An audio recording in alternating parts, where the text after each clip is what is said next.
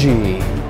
Hey, what's up guys? I'm Jacoby from JacobysJourneys.com, and today's a really exciting day. We're here in Nanning, Guangxi, China, and today is one of the first days that they're actually releasing 5G through China Telecom across China. So there's a number of cities, I think 30 or 40 cities, that today are officially kind of launching 5G. So we're going to be here taking a tour of some of the 5G devices that they have, different brands that are here, as well as talking to some of the people here at China Telecom that are going to be explaining kind of the importance of this 5G technology and kind of the future of where it's going to be going here in China. So stay tuned.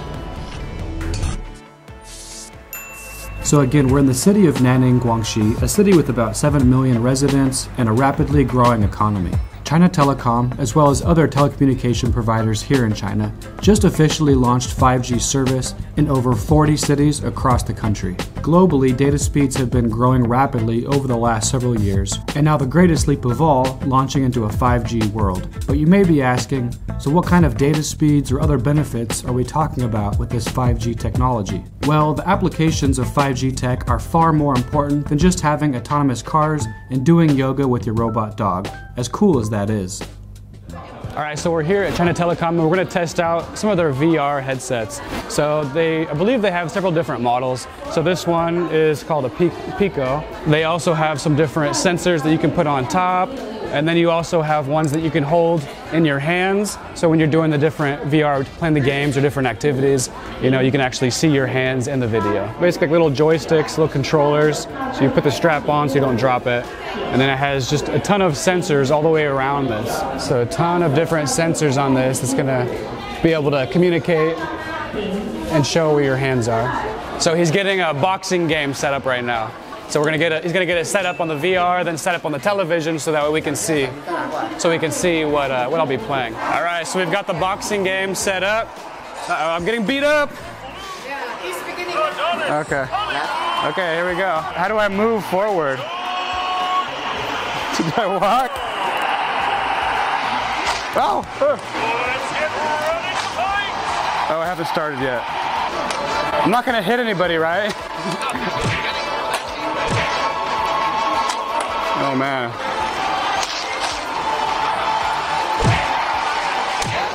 This is the first time I've ever tried VR. Actually, I did a shooting game once. He killed me.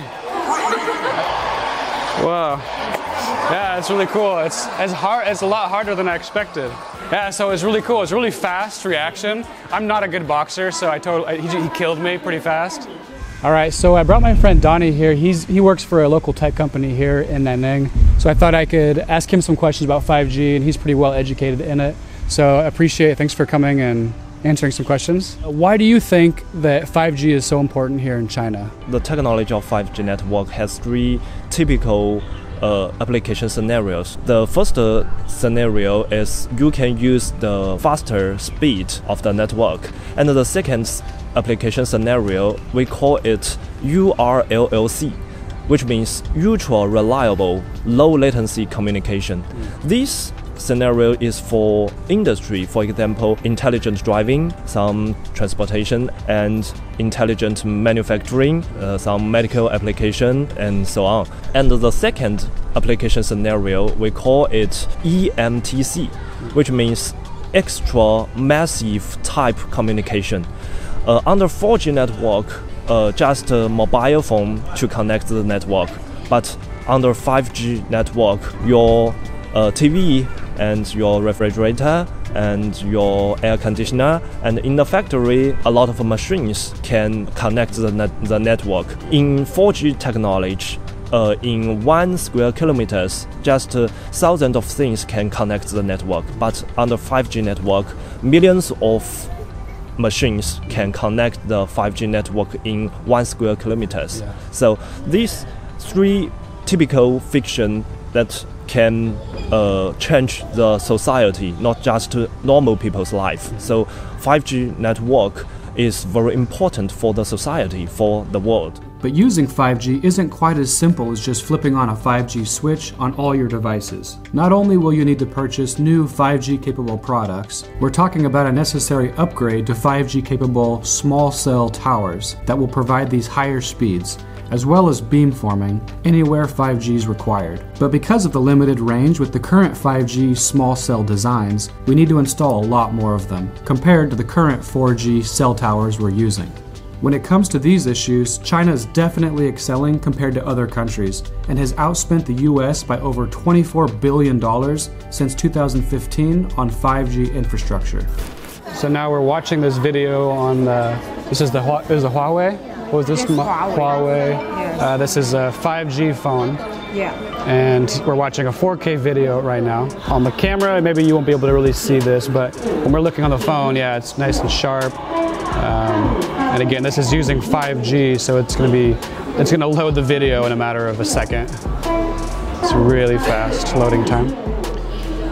So now we're opening up a game on this Huawei. So we're loading up a racing game right now. And again, using 5G, it's going to make this so you can play it really fast. You can have a lot of people all in one game. It's going to eliminate lag time.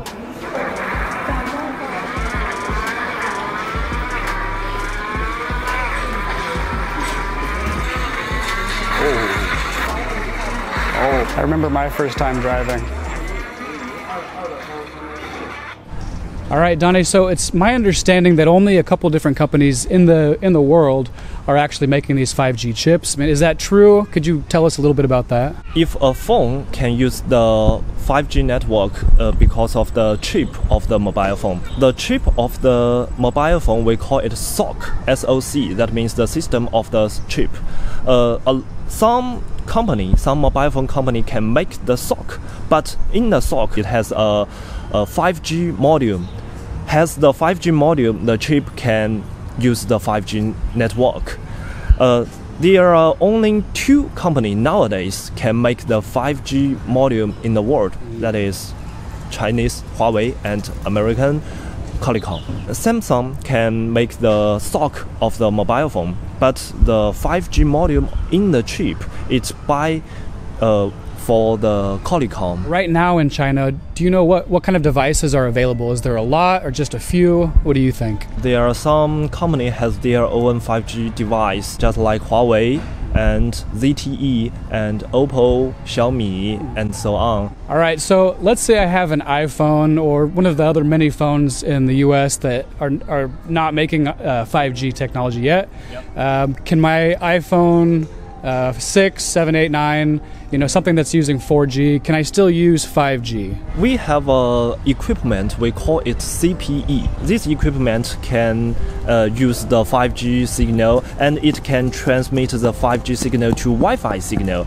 And your mobile phone without 5G function, you can use the CPE's Wi-Fi signal to connect the 5G network and use the faster 5G network. Why is 5G important, or what's some really good benefits that 5G will bring to China? Maybe our 5G for the young people say as the interesting because 5G is very quick and very clear. We know to play the game, to look the movie. And China Telecom is probably leading the world in 5G, right? Yes, I think so. Yeah. I think we want to welcome to very much the friends come for here to try the 5G. Yeah, and it's an exciting today.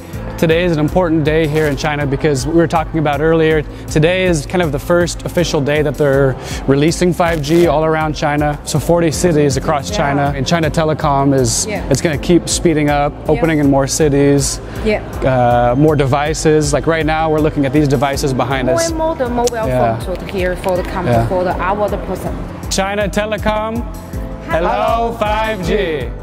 Hopefully this answers your questions, and you could also let us know down below if, what do you think about what we talked about? If there's anything you disagree with, if there's any questions you have, let me know down below, then maybe I could ask Donnie at a later time if I get a chance. All right, so as you can see, there's a lot of cool technology, a lot of advancements that's going on with this 5G, and it's going to just start snowballing and growing even faster over the next coming months or year. And again, it's not limited to cell phones. I think a lot of people have this mindset, I can watch YouTube videos faster, I can play games faster. Yes, that's all true, but there's so many more applications for this. We're talking stuff like medical, transportation, communication, obviously. Doctors being able to be on one side of the country or one side of the world and operating robotically on somebody on the other side of the world. You know, we're talking about robotics, artificial intelligence. I mean, so many applications with this 5G technology. So I really hope that other countries, other places are going to be speeding up this 5G research. It's really exciting times that we're in. So what do you think? You know, leave some comments down below. What's your view about 5G? Is it dangerous? You know, there's a lot of questions about the potential health risks of 5G technology. You know, as far as I've read, what I've been researching, there's no real evidence that it is dangerous. But what do you think? You know, leave some comments down below. If you've liked this video, please give it a like, share. I appreciate it. Hit subscribe if you haven't. I upload new adventure travel videos every week. And remember, life's about the journey, not just the destination.